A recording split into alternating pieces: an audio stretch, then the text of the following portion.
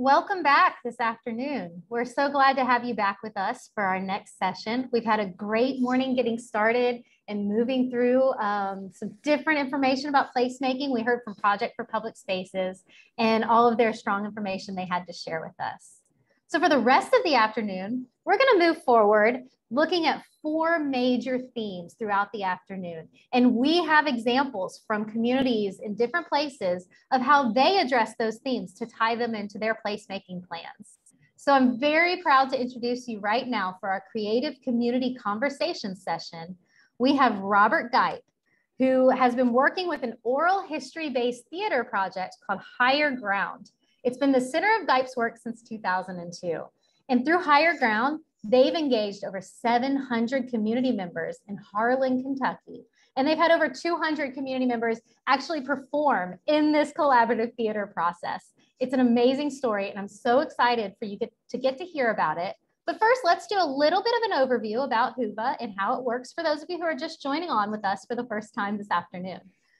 In your screen, you can join the broadcast. And to the right of your broadcast, you can see we have a Q&A box. If you have any questions as Robert is talking and that question pops in your mind, pop it in right then so that our team can gather those questions, and then I can come back and ask Robert those questions at the end. We also have a poll option, so be looking for that. If Robert says something that inspires a poll, we may poll you on what you think about that. And as we've been using all morning, we have that community chat thread that allows you to just chat as it goes and to have that interaction based on what Robert shares with us. Robert, we are so grateful to have you here. Please tell us all about Higher Ground. Okay, can you hear me? Yes, you sound great. Okay, well, thanks for having me, Melissa, and everybody that's involved in this. So I'll start with where we're coming from. Higher Ground is based in Harlan County, Kentucky, which is in the Central Appalachian coal fields. That's a view from my front porch right there, not live, but kind of during Christmas, because you see the Christmas lights down there in the left-hand corner. But we have been a mining community. There's an example of a surface mine here, not far from where I'm sitting.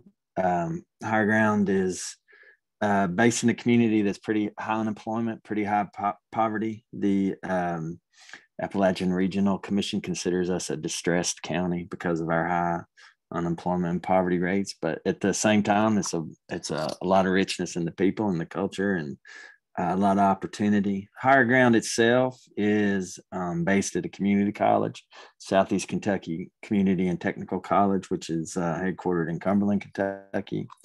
But Higher Ground grew out of a lot of community conversations that began in 2001.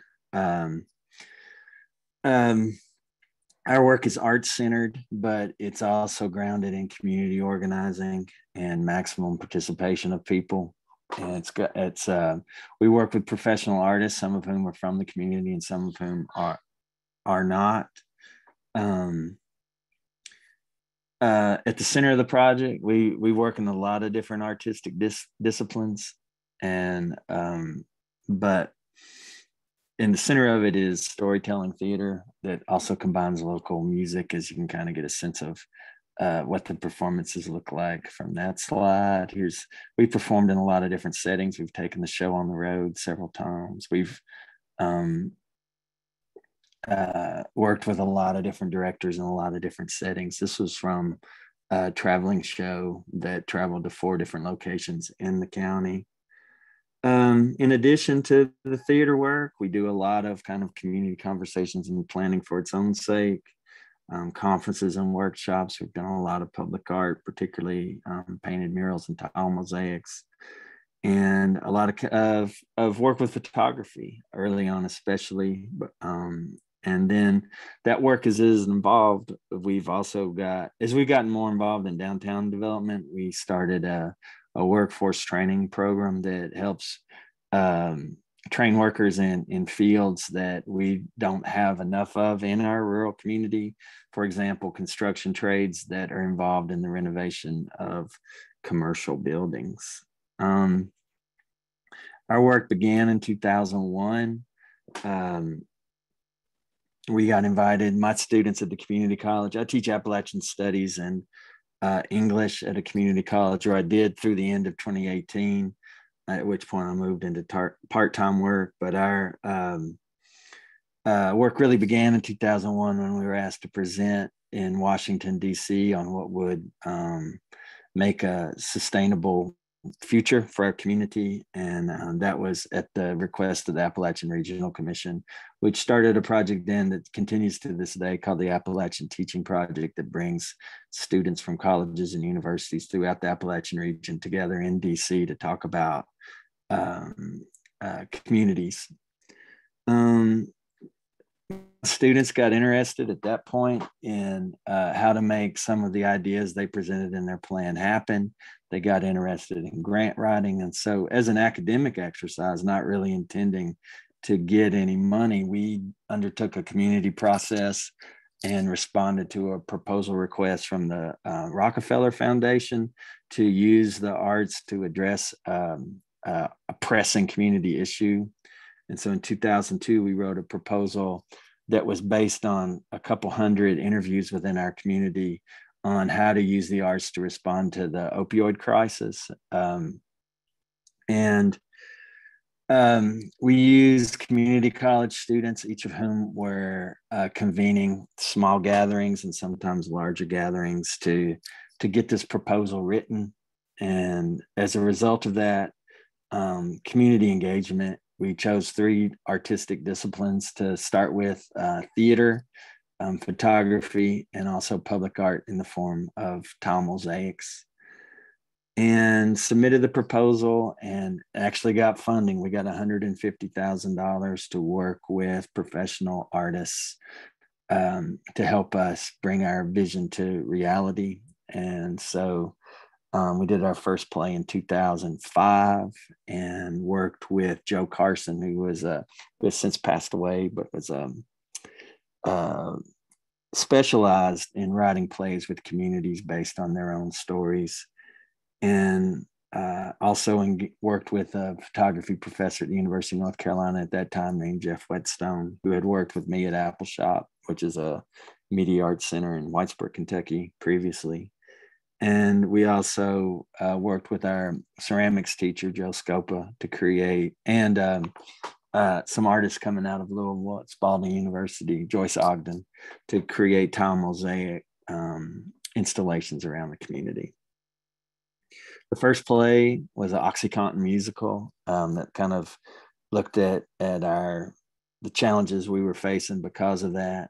Joe Carson helped us come up with this organizing metaphor about we had a lot of stories about floods in the community in our oral history collecting, and we looked at the flood of drugs that were coming into our community and how we worked together when we had a rain-centered flood. And so why not look at how we can work together to overcome a drug-centered flood? Because as many of y'all will remember and are probably still experiencing to some extent, the opioid crisis caused a lot of shame.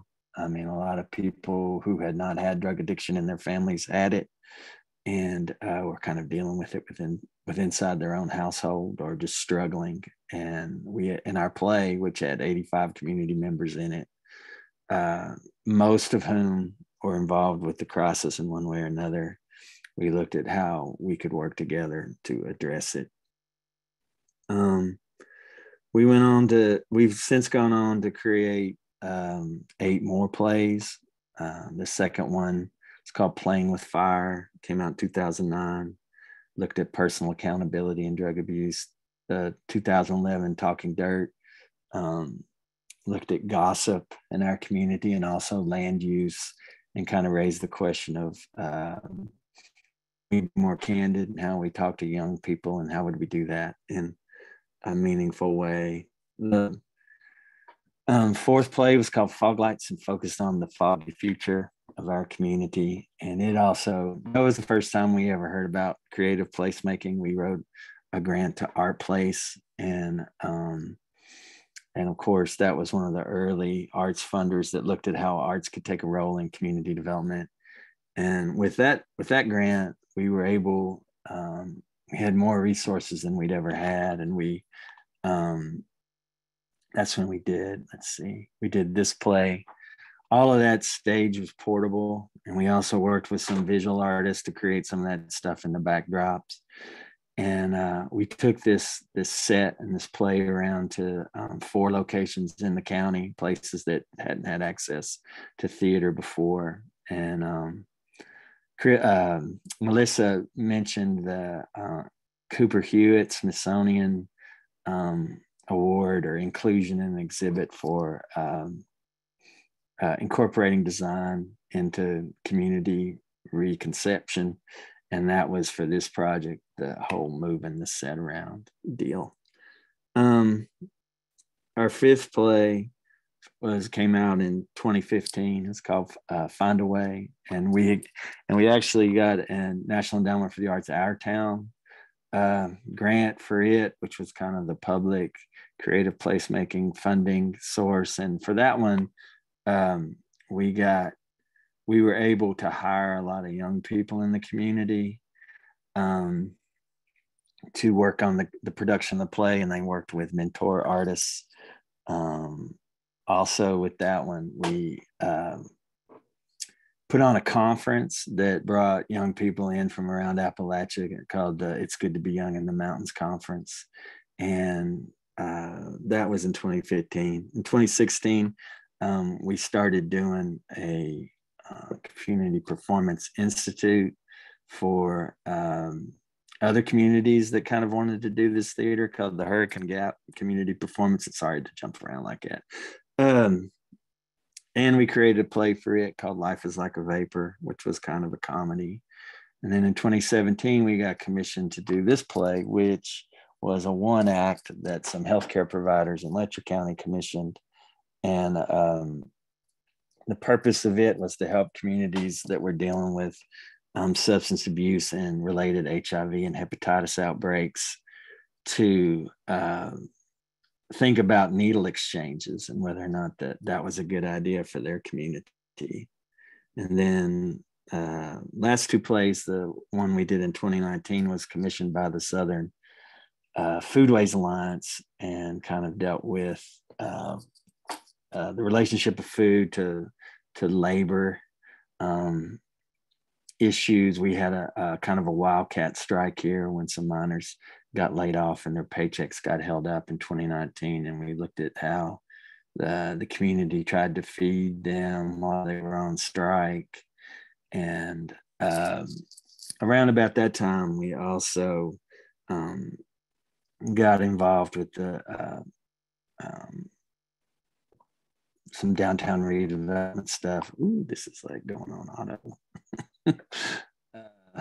But we'll just let it do that. We got involved with some community development work and had a building to renovate. And so we started doing a bunch of community conversations around renovation of a downtown department store, and worked with some folks in Covington, Kentucky about doing some space activations as we were thinking about the renovations. And that led to a little spurt of mural making in the community. And we did this, this slide is from we did a lot of community charrettes where people brought in just pictures of murals they thought were interesting. And then we had community discussions with music, and people got to provide their input into the mural making process. And also we did a pretty extensive, this is one of the murals we produced. And then this slide before that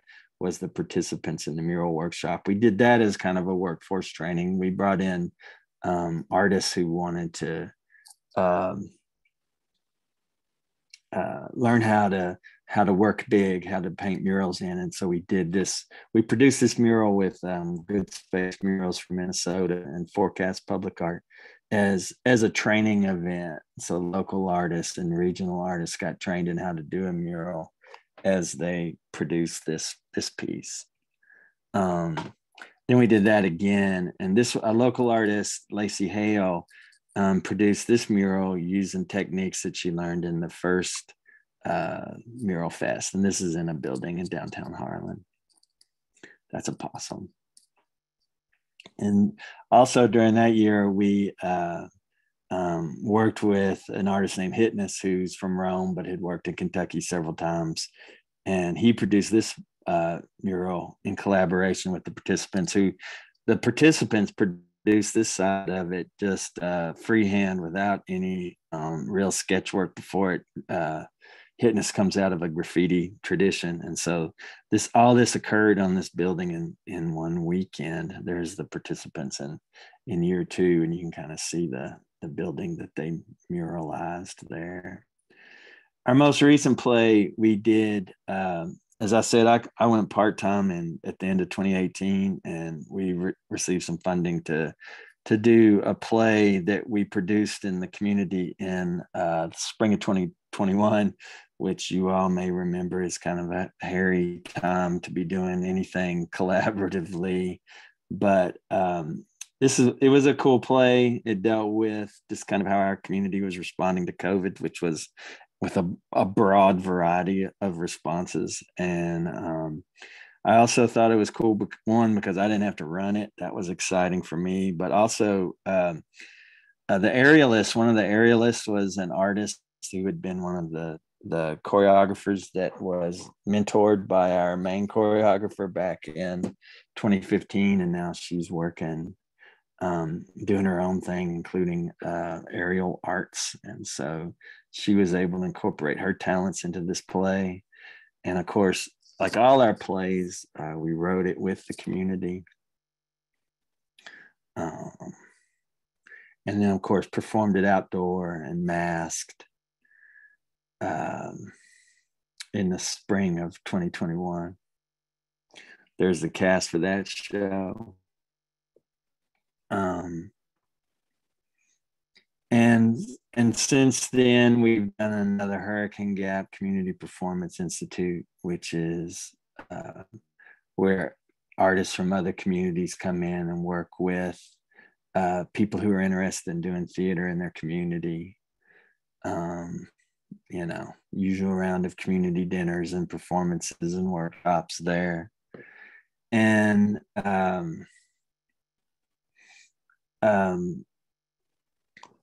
anyway, we stayed busy. I'd like to kind of highlight before I get off of here. We had there are 5 major community conversation points that we've had over the years.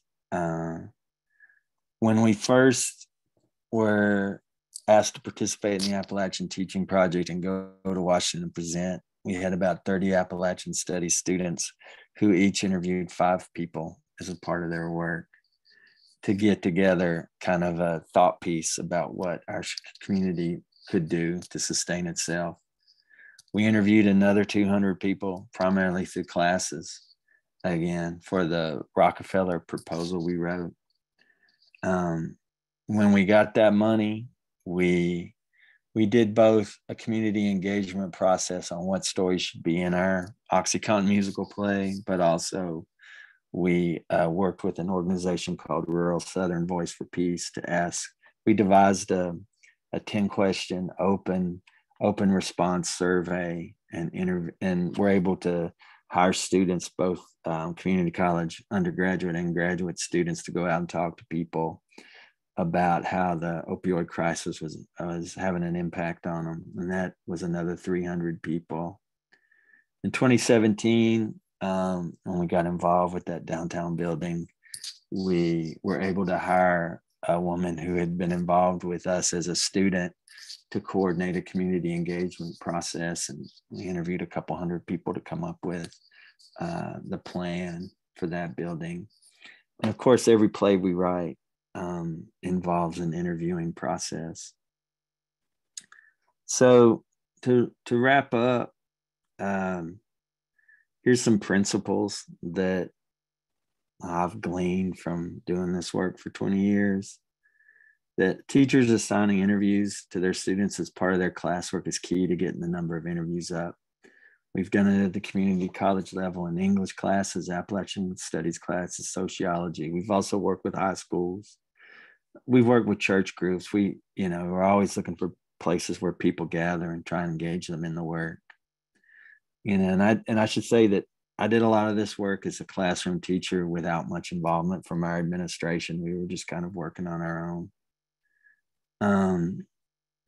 We also have held, as we get people who are interested but don't know what to do, we've held community trainings on how to do interviews, depending on what we were kind of doing. And whenever possible, as a part of the community conversations we do art as part of the process. We might be doing story circles and working on performance with people who come to an interview training, or we might be working on some public art piece. My sense is that if you want communities to think creatively about their future, it's a good idea to have them involved in creative work throughout the process. I think that,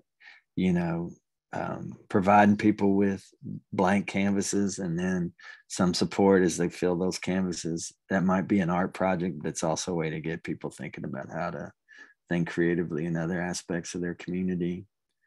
I'm a big believer in grant proposals as catalysts for community conversations, because they give the conversation a focus and a goal and outcome. If the proposal is funded, it enables work. And even if it's not funded, it results in a plan. I know that as a person who's been involved in community work as part of my job for over 30 some years, that, communities can experience engagement fatigue because we get asked our opinions about stuff all the time and ask for our ideas. And too often it just kind of ends up just as some report on a shelf. And so, we weren't anything special. We got a lot of grants, and I will say I had been involved in grant making before I came to the community college, but we didn't have any big support. We just had each other. Another principle I wanted to share with y'all is, if you invite people in the community to conversation must have integrity. And what I mean by that is, you don't enter into the conversation with a preconceived notion of what you're going to do. The listening must help define the work. You got to make every effort to make the conversation accessible to more than the usual suspects. It's on you, the conversation starter, to find creative ways to bring people to it. Don't blame the excluded for their absence. Find a way to include them. And you don't have to do everything people say to do, but you should listen and base your decisions on what people are saying. Most people don't need to get their way, but it's important to feel heard. Two more things. When it comes to writing grant proposals or deciding whether your work's good enough or ready for funding, don't sell your community short. You're worthy. You have more resources to get work done than the doubters would have you believe. And finally, no matter what, do the work. If you start small, so what? The important things are working together with whoever's interested, being creative, having fun, getting something done, and thinking together about how to make it better next time. Okay, well, I'll just stop there. Obviously, that was a massive dump of stuff, but I'll go ahead and stop, and that'll give us more time for y'all to ask what you want to ask. Yeah, we're getting, thank you, Robert. We're getting some good questions in. You have piqued the interest of our community when you said Oxycontin musical. So we have some few questions coming in about that. I just want to ask you, first of all, someone wants to know, was it recorded, and is there any place they can view that? Yeah, the various plays are various places. Our website is highergroundinharlan.com. Should I put that in the chat, or? We'll take care of it for you. One of our team will put it on the chat for you. Okay. And Kentucky Educational Television did a couple of shows about the first one. The last one is actually just on YouTube. And the others are around in various places. It's complicated to kind of put recordings out. I've been in them all, and it's like live theater. I don't think it's very difficult to make compelling in video if you don't really focus on that. And anyway, but yeah, there's some of it out there, and there's some the current staff can help you get whatever you're interested in looking at. All right. We have another question around the same topic. Have you published the approach that you've taken to address these systemic issues in your community, or documented any impact that maybe has come from this? Well, as you can imagine, we've written a buttload of grant reports, but and done a similar load of presentations like this. And so there's a lot of stuff out there, but we haven't had a formal opportunity to write it up for publication. I think that, we have been extremely community-based and much more interested in the next thing, doing the next thing, than kind of looking back too much. I mean, we do a lot of reflection. I grew up professionally in working with teachers who were trained in the Foxfire pedagogy, and one of their core tenets is, constant reflection and old work and new work growing out of old. And so we do a lot of reflection, but it doesn't end up that shareable, unfortunately. Mm-hmm. There's been some grad students write about it. This is a good thing for them to, this is where they come in handy. But yeah, there's some stuff out there now that I think about it. Speaking of your students, do you feel like your students that you have worked with in this program, do they need focused guidance to do this? Or do they generally take ownership for these projects and the community engagement? Well, I mean, anyone who's had a classroom knows that the answers are all of the above. That, I think that that you have you're going to have leadership. I think that I will say that I know that there are a number of students who have told me they didn't think they'd ever want to stay here as much as they have as a result of being in this work. And that, I mean, Apple Shop, where I started my career, was an example of a rural arts center where, people help young people figure out how to make their own way doing cultural work. And I've tried to do the same from my position at the community college. And I mean, right now we have, they're on soft money, most of them, but, we've got 4 staff at Higher Ground, and 2 of them, got involved when they were high school, and now they're professional staff. We have another question here that I think has come up a few times. And can you just give a little more detail about how you take these community conversations and stories? How do you gather those and then translate them into a script? Yeah, I mean, when I got to thinking about it, the base was the kind of constant was the community college class, the Appalachian Studies class. Okay. And, where I was teaching it, and I could assign every student to do a couple of interviews, and where we were doing, working on plays for multiple years, that would add up. As we kind of built our coalition, we sometimes, especially for some of the shorter plays, that we will we'll almost have a writer's room. We have 10 or 15 people who have been involved with this and enjoy the creation. And so sometimes they're less kind of, there are fewer interviews involved. But then, like the play about needle exchanges, the coalition that brought us in, they were organizing community forums, and we added the results of those to what we were getting from the classes. Okay. I'm a big believer, it's like I didn't really set out to be a teacher, but I came up in nonprofit work, and I'm a big believer that the skills I had to learn to manage my own projects at a nonprofit are great academic exercises. So I'm like when I was teaching English 101, a lot of times we do a grant proposal. And I'm also a gigantic believer in the importance of interviewing and listening and transcribing and hearing how, like analyzing what people are saying as a core academic skill. So I was integrating it into whatever I was teaching. Okay. We're still having some great questions about the theater that we might have to take to the chat as a conversation, but we have another question about the mural that I'd really like you to answer.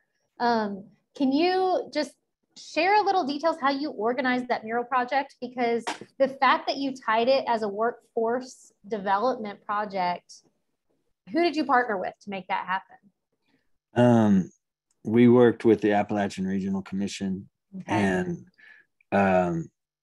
so the overall proposal was to combine workforce development training in areas that would lead to downtown redevelopment,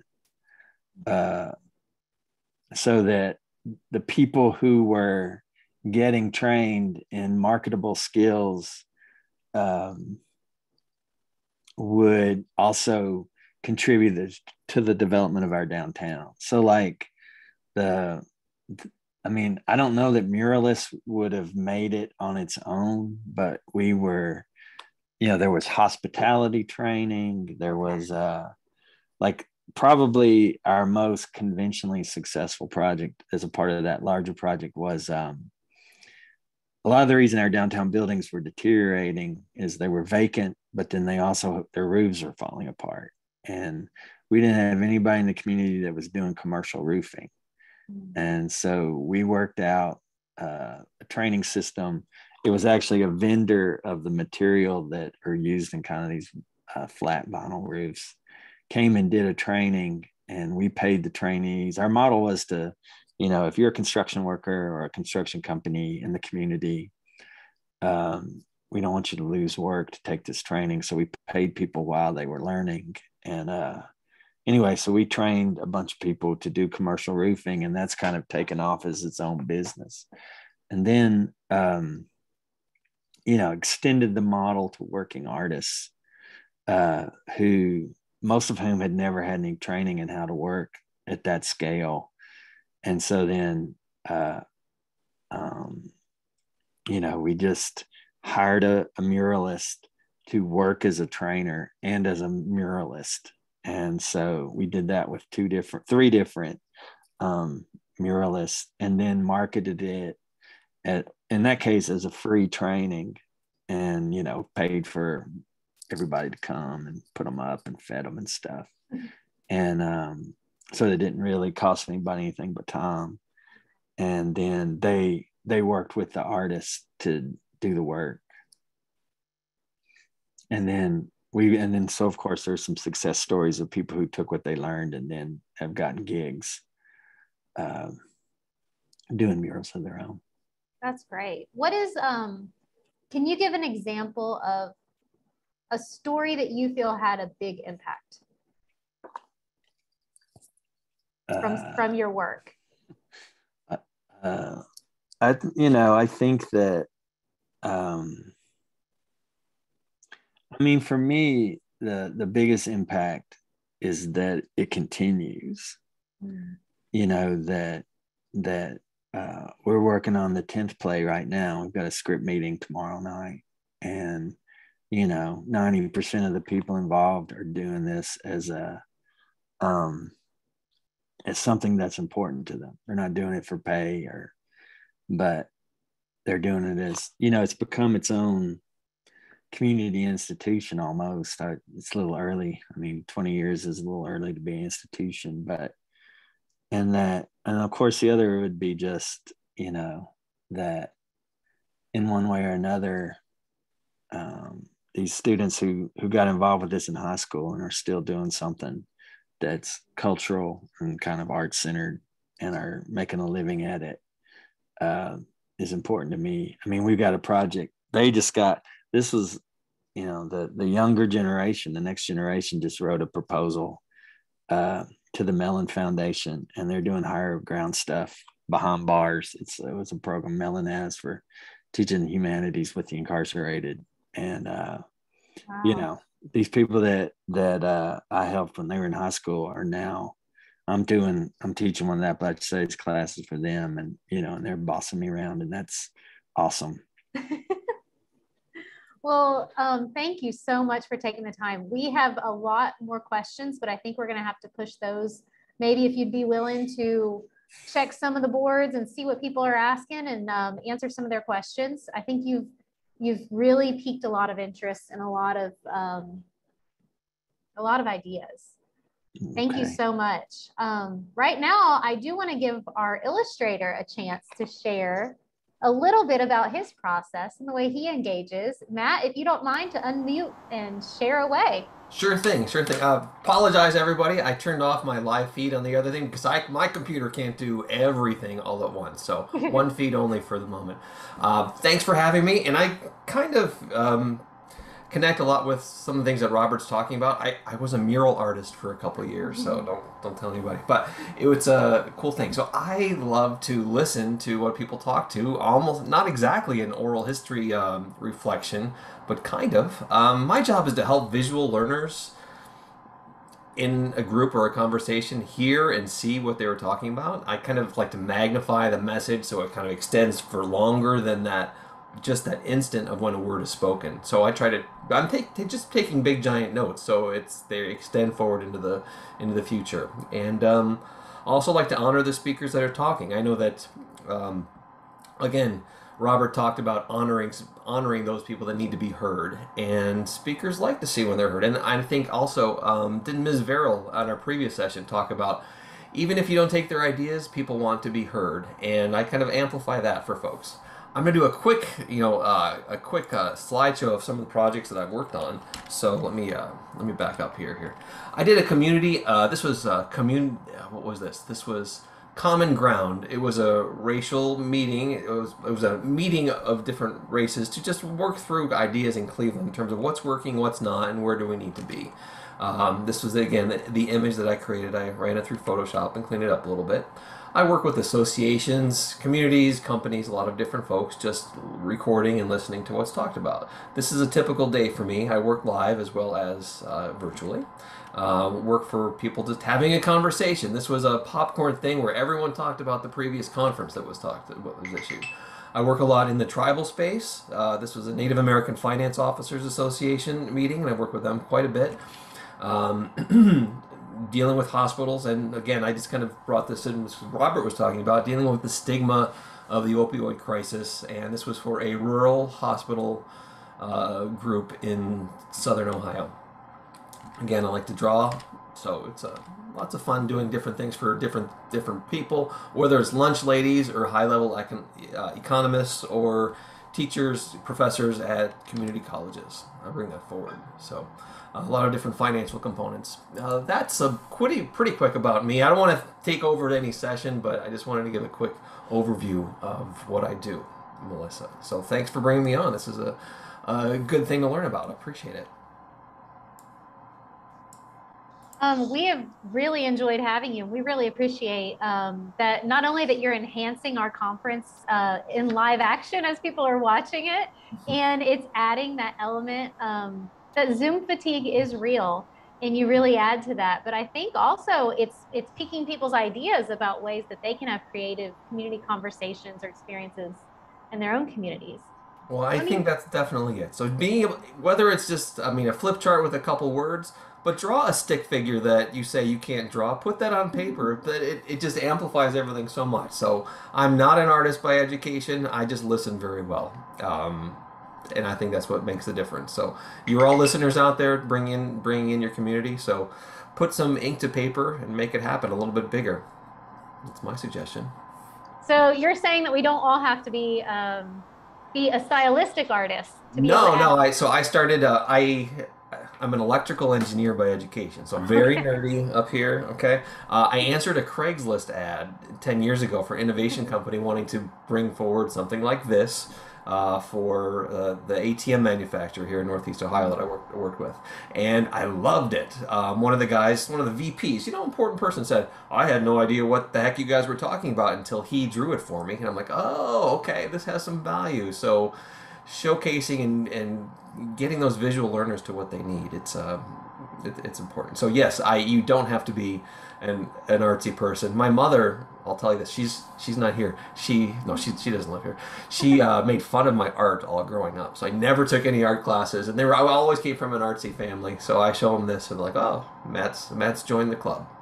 So well, we have a question here sure. Has there been a time where you've seen the impact of your drawings on a community or in a community? Well, I can give you a quick impact I do a lot of association work, I'll tell you that. But 6 months after an event where I had drawn for Shared Hope International, which was an anti-human trafficking group, they had received a call from an attendee at that event 6 months later who said, yes, that they're glad to come back to the event I guess it was early 2020, because they were able to take my notes that they had taken a photo of and bring it to their bosses and showcase, this is what I learned. And just being able to go back and recall and remember what was discussed, that's a pretty valuable thing, especially for a community like you're talking about, because it's about longevity of an idea and being able to sometimes remember the points to put to it. A lot of folks they won't remember this particular conversation of me talking, but they'll remember the drawings because they can see it in their face. They may have seen it as it was being built up over time, and that they're able to see it in their mind's eye, because your brain works in different ways, and listening is not the best way for most people. I think, honestly, I learn best by reading, but I make do with the listening here and there. Well, I love what you said about the longevity of an idea and the way these illustrations can contribute to a theme to continue on after the conversation. And that's really the focus of our conference for these next 2 days, is to identify ways that the things we do have longevity and impact.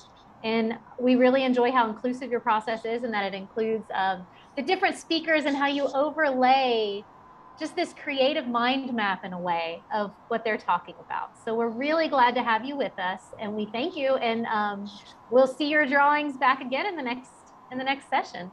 Yeah, absolutely. As I finish them, Melissa, will get them, so you'll be able to promote and share them out to your entire group as done. Okay, so that'll be nice. That's perfect. I bet our attendees on the feed will be happy to get to see those later. Thank you so much for taking your time. And Robert, thank you so much for being on with us. We really appreciate you all. And we're going to sign off for this session. But just a reminder that once we close the feed on this session, it doesn't close the conversation on this topic about creative community conversations.